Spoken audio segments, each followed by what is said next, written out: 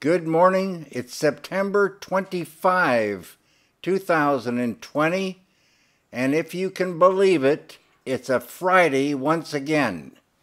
Here in LA, real thick fog has rolled in overnight. Very still right now, around 63 degrees Fahrenheit, 17 Celsius. Let's think positive. Better times are coming. Not only better times, but great times are coming for us all.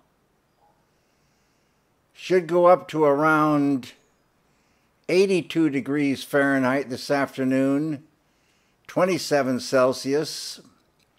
And once this fog burns away, once again, we'll be enjoying those beautiful blue skies and golden sunshine. Everyone, have a great day.